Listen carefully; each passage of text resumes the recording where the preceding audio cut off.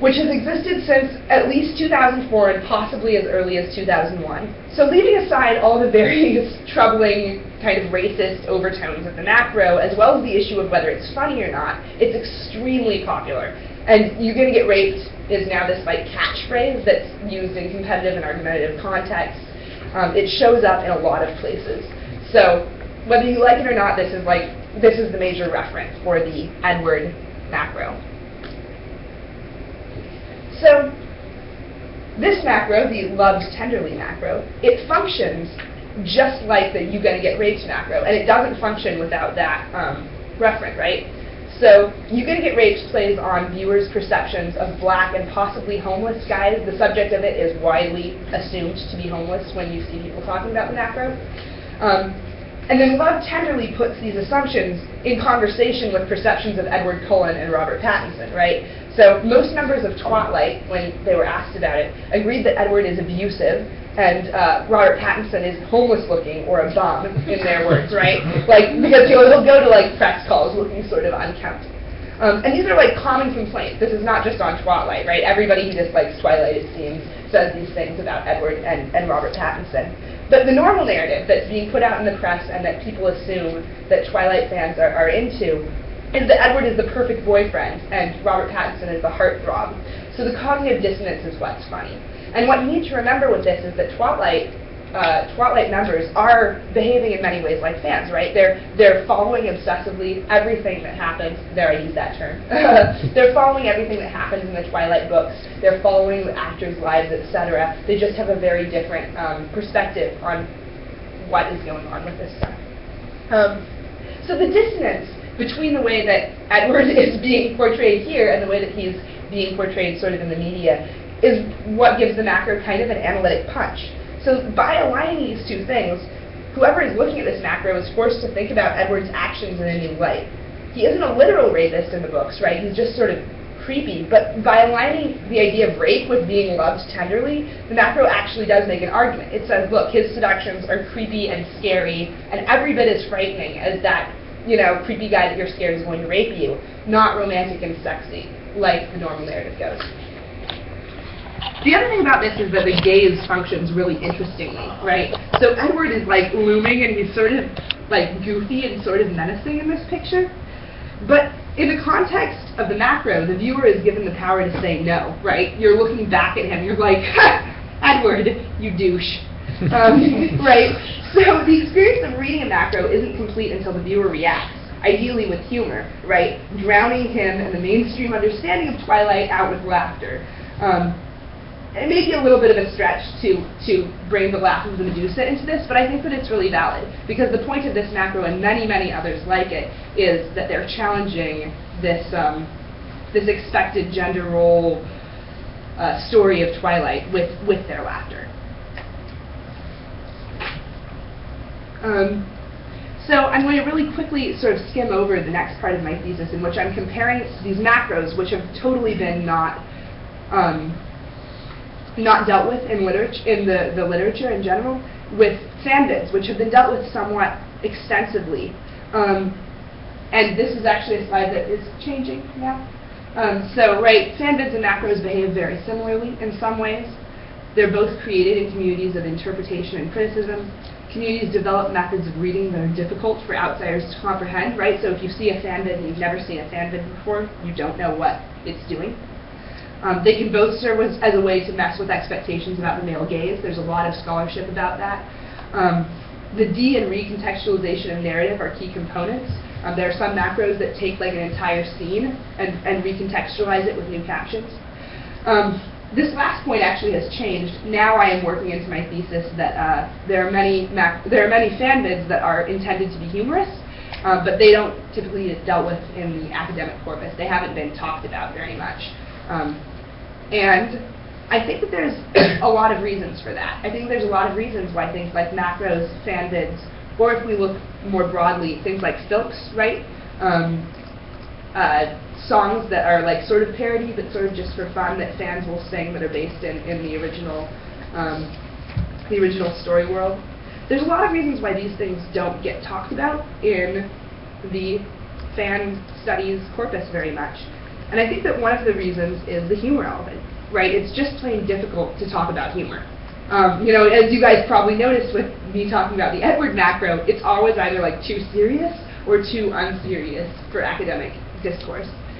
But there's another part of this, which is that the fan cultures that we usually study are female fan cultures. And to quote Nancy Walker, humor is at odds with the conventional definition of ideal womanhood. Humor is aggressive, women are passive. The humorist occupies a position of superiority.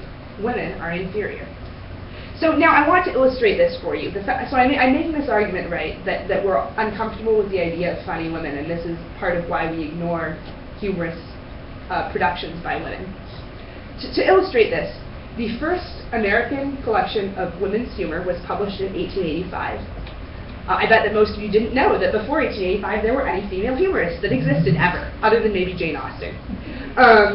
There were no collections of women's humor in English that I know of, or that Nancy Walker knows of, or that anybody I've read about knows of, until 1976. And it was called Titters, and Titters was subtitled The First Collection of Humor by Women, because the wit of women was so obscure.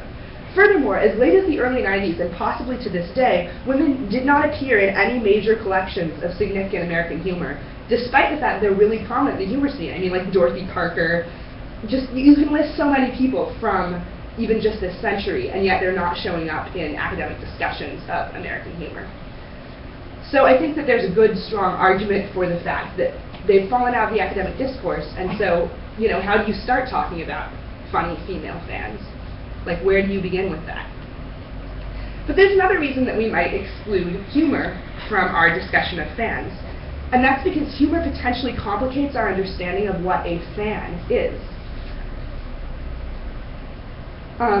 So in fan cultures, Matt Hills, who's one of the major scholars who's writing about this right now, refuses to give a definition of fan, but he privileges people who claim a fan identity, and he assumes that the natural object of fan studies is self-identified fans. Cornel Sandvoss, who you can see quoted above, says that fandom is the regular, emotionally involved consumption of a given popular text or narrative.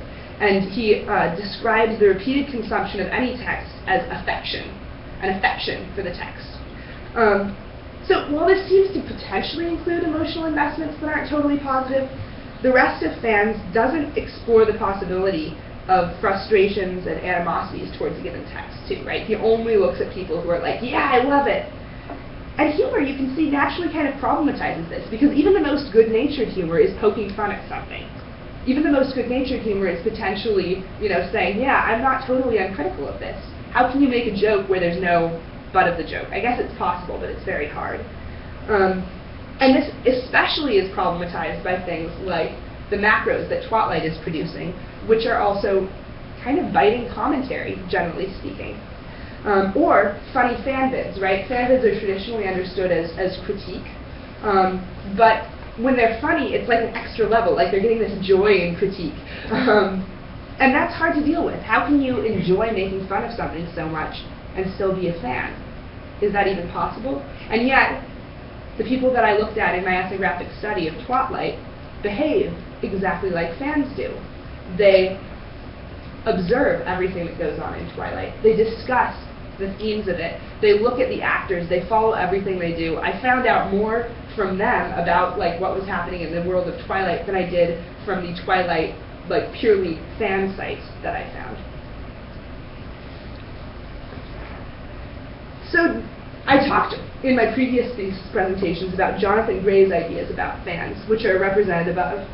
He claims that you have a nucleus, which is the fan or the close reader, and then you've got the non-fan and the anti-fan, which are like the electrons. This makes this nice little diagram of the atomic conception of fandom. And they're a step forward, right? You've now got a fan and you've got an anti-fan, someone who hates something, and they're in conversation with each other. But they're really too simplistic, and they're being taken up in wider conversation. A lot of the people that I interviewed, without any prompting, identify themselves as, oh, I'm a fan, or oh, I'm an anti-fan. And this, as I hope you can see, even if it is a step beyond Hills or Sandvoss saying that fans are self-identified fans who love the text, It elides communities like Twatlight still. It erases really complex affective engagement with text and makes it harder for us to study critical practices like cracking serious jokes. I had considered suggesting a term that Twatlight came up with, which was lol fan, as in a fan who loves to make fun of something for the lulz. But I think that that would only mess this up even more, right? We're not going to get through this by creating more categories. Rather, I think we really need to rethink our concept of what we're studying when we're studying fans and people who are receiving a text. So my conclusions are that the term fan and the conception of my field as fan studies is deeply flawed for a variety of reasons. That Jonathan Gray's work to challenge this was a step in the right direction, but he doesn't go far enough in order to break down these artificial terms and instead be looking at the relationship of the reader to the text. That this is reflective of cultural biases against women's humor in particular, and it also causes us to miss important cultural phenomena like macros and like other fans' humor productions in general, really. It's not inherent to the way the field was constructed at its origins. Henry, for instance, talks about filks, he talks about fan humor. Ian Ong initially did not even talk about fans in her seminal work. She didn't use the term. Instead, she was focused on readers who had something to say about Dallas, in her case. And it's easily remedied by expanding our gaze to all effectively engaged, critical, and interpretive communities that are based around popular texts and all their productions. So changing the focus from this idea of here's a thing called a fan to here is a relationship that some people have with a text. We want to study the relationship and not necessarily the person. And that's it.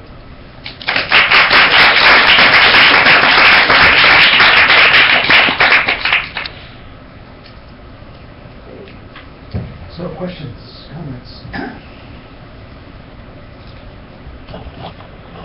Just to start off, Flourish, so the term fan studies is deeply flawed.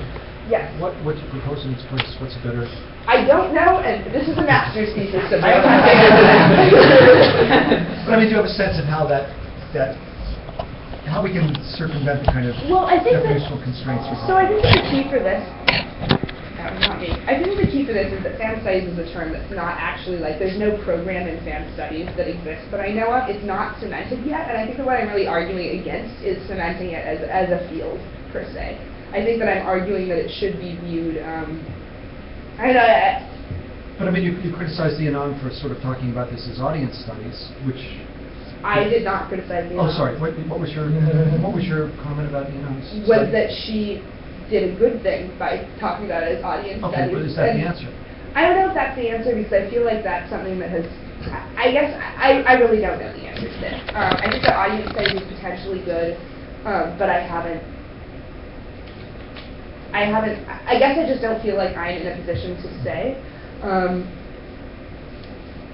The key thing for me is that really, the key point for me has been that fan studies is giving us blinders. I also wonder about audience studies because I feel like it suggests that we're looking at like the non-fans that Jonathan Gray is encouraging, and I think that that's not the case. I think that most people who are into fan studies are interested in that, aren't interested in the non-fans, and that maybe audience studies suggest that there's an even broader, I don't know. I'm babbling. I don't know the answer to that question. Well, to follow up on that, I sympathize with the idea that if we focus too much on fan as a category of person, that it can pull in a lot of directions and make it hard to see something. And so I think the idea that to get through this or go to some next stage, very smart, very interesting. And it's a question of sort of, it seems to me, so the answer to, or one of the ways to think about the answer to William's question is what are you trying to get to? Right? You say get through this, and that's certainly true, but what are we trying to get through? And I hear a few things coming out that I think is very provocative. One is humor, is very hard to deal with. I'm not sure that no fans deal with humor. I guess I was thinking of the football fans who put the bag over their head, right? Okay. And I know it's different, and I know we can make lots of distinctions, and that's all fine, but I guess you know, it's still like, you know, it seems to me it's where you want to go with it. And I do think it's interesting to say, well, it's about why it distracts us, this term fan, is that it makes it as if all fans somehow share the same kind of emotional attachment. And so they're all, you know, so then there's just categories of fan, and you get in a certain kind of game. And it seems to me you want to say that there's this more complicated relationship. And I think this is always part of fans love and hate. You know, I do think that's part of being a fan in any situation, maybe. But that humor, I mean, I think it's true, humor is especially hard to talk about. I mean, I think there's something about academic discourse here, that we got to be so serious, right? And we got to wear all our clothes, and you know, there's like these rules about what you can and cannot do during your talk. That reminds me of New Yorker cartoon, but we'll get to that later. So I guess that's my question then is, you know, so I'm in total agree with you so far, but then the question is sort of, what would you want to do with it? Like, where do you want to take this to say, okay, now this is, I can't get to where I want to get to, so that's, I still haven't heard where you want to get to. Right. So one of the things about this is that my thinking on this thesis has seriously developed over the course. Right. At first, I was just doing this ethnographic study, and there's even been like serious developments in my concept of the thesis, like yesterday, after I'd already made my thesis presentation. So fortunately, nothing that's going to bork it. But I think that for me, the thing that I am really most deeply interested in, that maybe I didn't fully express through this, is it's a concern for the calcification of like which particular groups of fans that we are going to study. So right, there's this whole thing where we study people who write fan fiction. You know, we study people who are in this tradition of media fans, and who are not, quote, feral fans, which is a term that some people will use for those who did not sort of come up through the Star Trek to whatever. You know, and also, you know, if we're studying male fans, we study certain behaviors of theirs, and if we're studying female fans, we study other behaviors that are theirs. So when you bring up humor with football fans, yeah, there's a lot of stuff about men doing parody, and some of that, most of that is not actually in conversation with people who would call themselves fan studies scholars. And there's, you know, so it's just, I feel like there's all these calcifications that are existing, and I would really like to, or that are beginning to come to be, and I would really like to sort of smash those down. And as I've been thinking about it, I think that maybe the idea of audience studies is where I want to go with this.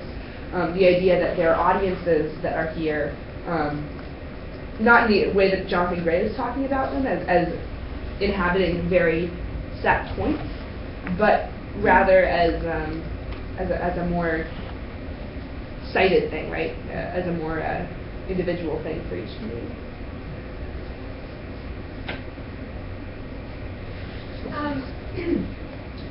I'd like to maybe steer the conversation a little bit differently, away from the academic implications of this and onto more commercial applications. Because I know that your interests, just knowing you, are in both spheres. And I'm wondering what the implications of this work are for you know, the people producing content, as well as people in marketing.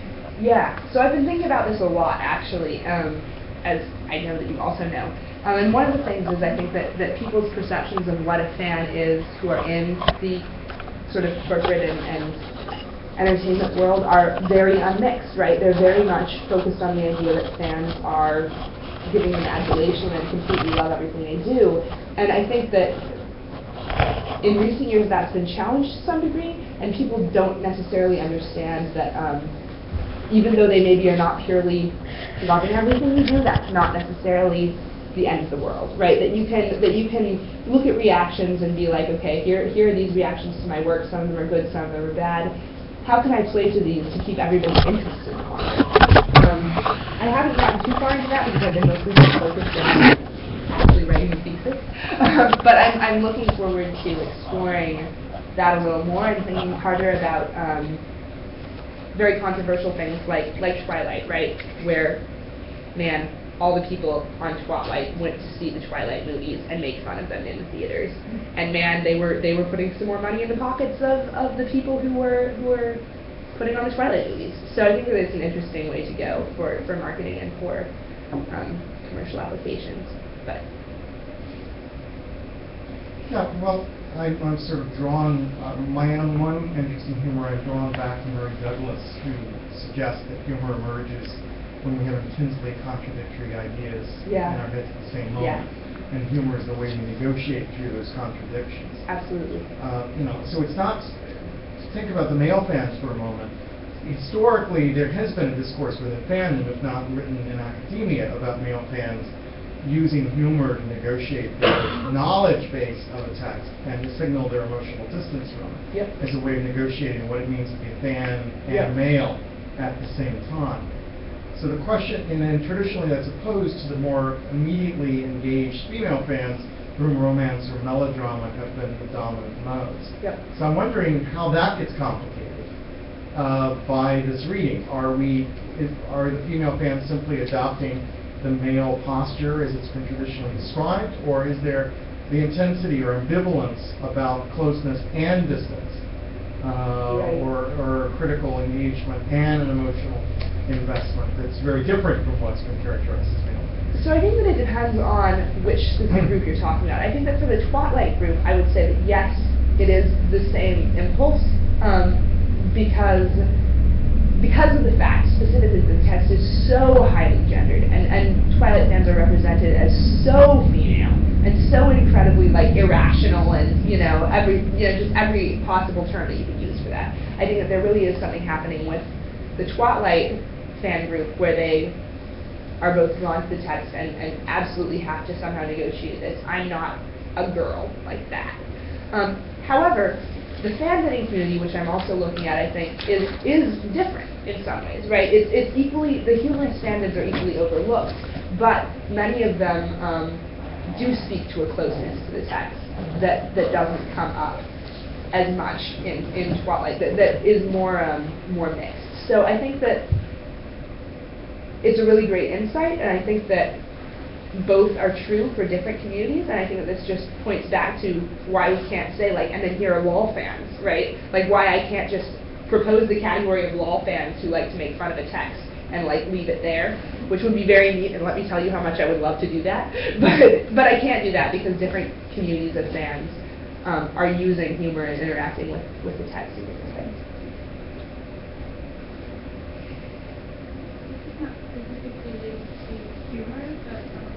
Now this is the journalist speaking. I was just curious to know if you are optimistic or not in terms of how the media regards fans. I know that the media generally has a lot of people say their views about fans, and generally speaking, are you introducing some changes in how the media treats fans? Are you optimistic or not? Generally speaking, I would say that the media has gotten nicer to fans in the time that I've been in fandom, and I think that is true. So I guess I'm optimistic, but then their coverage of Twilight fans has been has been a throwback, which is part of what interests me in it, right? Because it seemed like fan communities were getting treated more and more reasonably, from the time that I started becoming involved in Harry Potter fandom to now. They're treated much more sympathetically. But Twilight fans are this real case where they're back to all of the things that are, back to describing all the scary things about fans, back to the Beatlemaniacs, back to, all of those stereotypes. So I don't know what to say on that topic. I think it probably is a little bit, there's not really the same social panic that I think existed around the Beatlemaniacs, so that's good, at least. So I have a lot of ambivalence on that. I have a question about corporeality.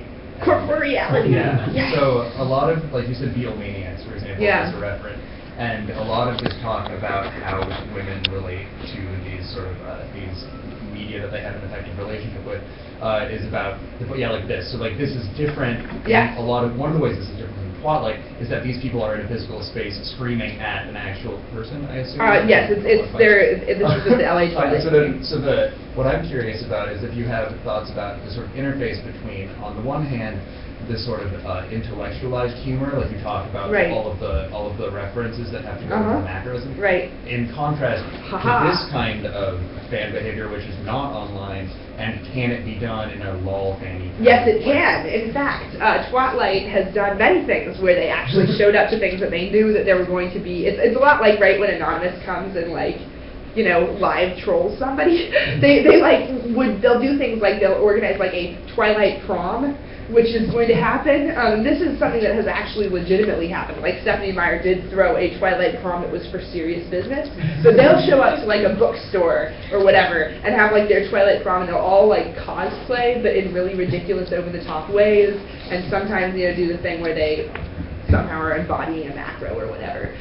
So they'll show up in person, and they actually do have a lot of physical meeting. I was surprised when I started looking at the community. I just didn't have time to talk about all this, but a lot of them talk on the phone, text message. I actually interviewed some people in person who live in Boston, and they were totally cool with that. It was a really interesting thing, because I think that people assume that a community like this is going to be totally disembodied, but in reality, the Twatlighters were meeting up and were engaging face to face. So I think that there is an important question about embodiment and like the way that people are talking about being embodied. One other thing though is that I use this because it's nice to illustrate, and it's hard to like just show a picture of a website and be like, hey guys. But these fans are probably also involved in online communities, right? So it shouldn't be. You shouldn't, even though the language of embodiment is used to talk about Twilight fans, you shouldn't assume that means that like the laughing fans are online and the serious fans are offline. Yeah, I guess I'm not thinking of them being like whether they're two different groups or not, but thinking about like how and the expression even one of them would work differently online and offline. Because Right. the online one seems very intellectual and referential, and there's sort of, you know, the two kinds of humor. You could say, right, this sort of like intellectual humor, this like belly laugh kind of humor. And Yeah. you can expect that might map out into whether they're in a physical space or not. It doesn't really seem to. I mean, it seems like mostly they're translating the intellectual humor into some kind of a physical analog. So, out of curiosity, I mean, I'm going to make a set of heuristic distinctions, and I know they're all bound together, but I'm curious about where your emphasis is within this. So there's the community aspect. It's embodied, it's corporal, you're looking at it, that's where you're doing your ethnographic research. There's an identity issue where it's a highly affective mode. You've got to really understand how people think and see themselves. And there's maybe the issue of engagement, the activities, the manifestations, the things that people do. And they're all bound together. But if you had to say like where your interest really is, because this might a bit solve the problem of the reification of a social group as fans or audiences or whatever. So this has really changed over the course of the thesis, and I think that's why there's some amount of like confusion as to what my focus is, because until very recently I was confused as to what my focus was. But it really is about so in the thesis itself, my focus is definitely on the productions of the community and doing close readings of a number of things like those macros, and then I'm using the rest as scene setting, as sort of showing you, like, there's a lot more that we could do with this, but here are the macros. And the reason that I'm doing that is because that has been a traditional thing that people in fan studies have been doing, right? Like, they look at a fanfic, and they're going to do some kind of a focus on this fanfic. You know, they're looking at a vid, and they're doing a close reading of a vid. I don't know if that actually answered your question, but my brain's a little warped. No. I guess this is kind of related to that question, and maybe you talk about this more in the thesis, but the self-regulation of the group, you seem to focus mostly on, and I thought it's really interesting, there's sort of move to say, let's not talk about the person, let's talk about the relationship between the person and the sex. But thinking about, are there any outliers, or because you have to be in sort of, were there any outlier data points? But then also, like, maybe not, because it's a self-selecting group, but then, of course, there's always deviance, so how is it regulated within this community? It's like you stepped into girl world. It really is. So this is something that I really do not have time to talk about this in the thesis, otherwise I would go way into this stuff, right? So I've there's all this really cool stuff that's actually happening with the relationships between people and so on, but instead, because I have only like 100 pages to write this in, I've been focusing sort of on the things that they leave behind as they go through it. But in my study, man, they will drum people out of the group. And in fact, they will, there's like this whole language around what happens when somebody is starting to get too serious business, or when somebody has gone too far and offended everybody, right? Like there's these two ways that you can get drummed out of the Twatlight group. And they'll talk about how you can like, you post a, what is the term? Not flail. You post a flounce post, right? So like when you've been drummed out of the group because everybody loathes you, either because you're too serious business or because you're too making fun of things, traditionally people will post a flounce post about like, oh, I really hate Twatlight, right? And from their perspective, they're like, dude, Twatlight is full of horrible people who have just kicked me out by like making my life miserable. But everybody on Twatlight finds this really funny, and they'll like make fun of the flounce post and so on. How do you drum someone out? By basically being really mean to them and sending like by posting macros that are, I mean, you know, right, by posting mean macros in contexts where they're going to be insulting, and by posting animated GIFs, which I also didn't get a chance to talk about, but there's like lots of animated GIFs that they use to express emotions, and posting those, like ones of people eye rolling on all your posts and so on. So it's like stepping into middle school a little bit. But yeah, very, very strongly regulated community internally. Would be an entire thesis to talk about that. My question is related and simple, but so if it's going into girl world, are there any men on this community, and then what are their roles, and how do they have to sort of negotiate that space? So in my time on Twatlight, I encountered 4 men, and 2 of them are boyfriends of people who are there, and 2 of them are gay. And the gay guys generally behave like, I mean, I hate making like general comments like this, but when I interviewed them, they were like, yeah, I totally outgirl the girls. And the guys who were on there were just like, I think they're funny. They're hilarious. Like, these women are really funny, and I like being here, and my girlfriend's on here, and she's really into it. And so, like, it's fun for me to watch what's going on. And it gives you an insight into the minds of women, which I thought was sort of scary. But, so there were a very few, and everybody in Twatlight was very excited to have them there, and was like, no, you should go talk to the guy, he can give you his perspective, you know. But yeah, internal polling was like, 99% women. And I have no reason to doubt that. I mean, I'm sure it's not a scientific sample, but I have no reason to doubt that the polls were not reflective of like the people who are posting the most and so on, because they were posting the most. There they were. We should probably wrap up. And Sheila will be on